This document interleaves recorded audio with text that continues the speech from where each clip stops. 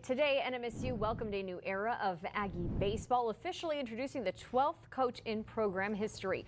ABC 7's Rachel Phillips was there and joins us live now. Rachel, how is Aggie Nation feeling about the hire? Well, Steph, some might call this a home run hire for Aggie Nation, hiring a guy with 15 years of pitching coaching experience at 4 different Division I schools, all of which he's had plenty of success at as well. Now, NMSU interviewed 7 different candidates in person for this job, and Mario Mocha made it very clear that Jake Angier is the right guy to lead this program into the new era.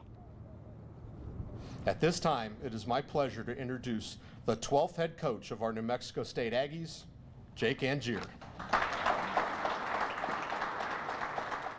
Angier has coached 32 MLB draft picks, 8 players in the majors, 5 All-Americans and 3 freshman All-Americans.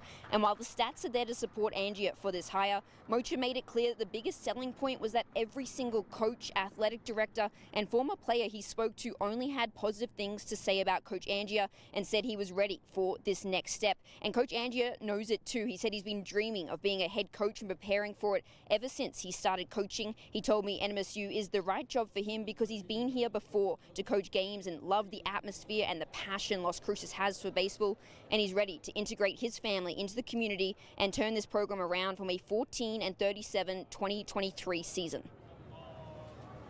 Every place I've been, really when I got there, it hadn't really achieved what they were trying to achieve yet. Now, I'm coming into a program that has had success in the past. It's just you know, a recent spell of you know, unsuccessful seasons, and so I think just the track record of and experience of being within programs that were building something gives me what I need to do to, you know, hire the right staff and create the right culture here, an environment for our players to go out and perform and be successful.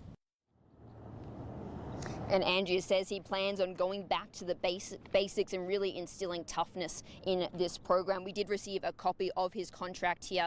In his first year, he's going to be receiving $165,000 base salary. He's being hired on for 5 years, and that money goes up by $10,000 each year. Just for comparison, Mike Kirby, the former coach here at NMSU that was fired after an 0-7 start in 2023, was earning just $10K under that $155,000 in his final year here at NMSU. There's also obviously a lot more that goes into this contract, some incentives in regards to if they beat UNM, as well as winning Conference USA, and then of course a substantial moving fee, which is about $7,000. We'll break down all of this contract and more in our latest shows, and coming up on ABC 7 at 6, our one-on-one chat with new NMSU baseball coach, Coach Angier.